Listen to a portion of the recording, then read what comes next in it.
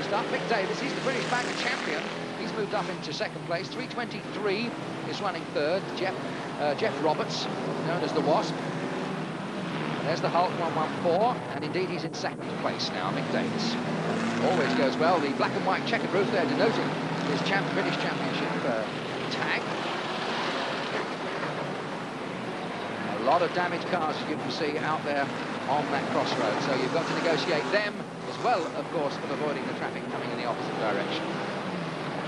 You can actually appreciate the speed of the vans, because when they are coming together and hitting in that crossroad section there, it takes quite a lot to spin something like a 3-ton van completely round.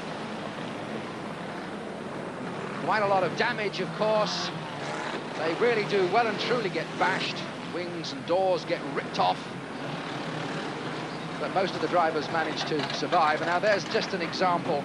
That car was being driven by Paul Needs from Enfield. As you can see, the whole of that front corner has literally gone, and he's well and truly out.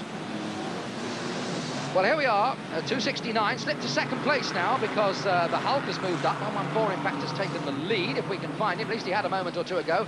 He indeed is just hacking across the... Oh, and he only just made it across the crossroads, the Hulk,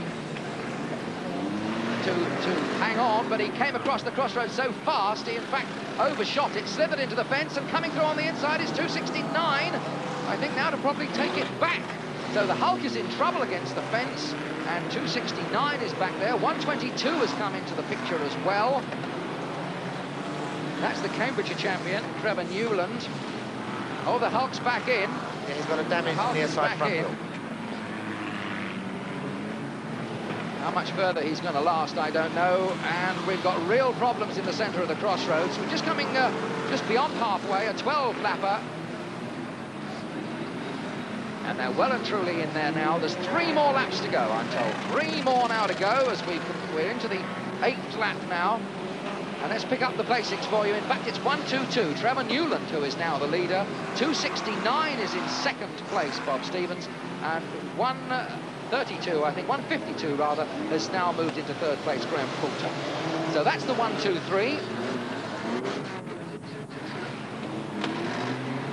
Sitting in the centre of the crossroads there, actually the driver is still sitting in that van. The driver's door has been taken off, but the poor driver is still sitting in there with vans coming from all directions at about 40 to 50 miles per hour. Yeah, that's poor old Barry Bald, and he looks as if he perhaps can't get out. It's not a very safe place. Oh. He's just been clobbered, in fact, by 629, Graham Rout. He doesn't look a happy man there. I wish you a happy new year. Pained expression on his face there. Well, I think the wisest thing he can do is to get out of there fast. Meanwhile, back at the ranch, we'll see if we can try... Oh, he's out. Barry Bull now makes a run for it. So there we are. That's 122. He is the leader, relatively unscathed. Just more than's going to be said for that one in front of him. Oh, hang on, straighten her up. He's still there, and he's got 269 about 10 yards behind him in second place. There they are, 122, the blue van. And just in behind, in fact, lost a bit of ground, the second place man. There's 1 more lap to go when they come through this time.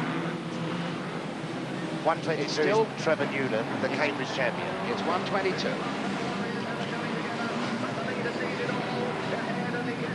That's it, into the final lap now. That's the man who's chasing him, 269. And there's literally 20 yards between them. 269, this is the second. Over the crossroads they come. That's the lead car, 122. 269 is in second place, just escaped disaster now. Can the 269 here catch that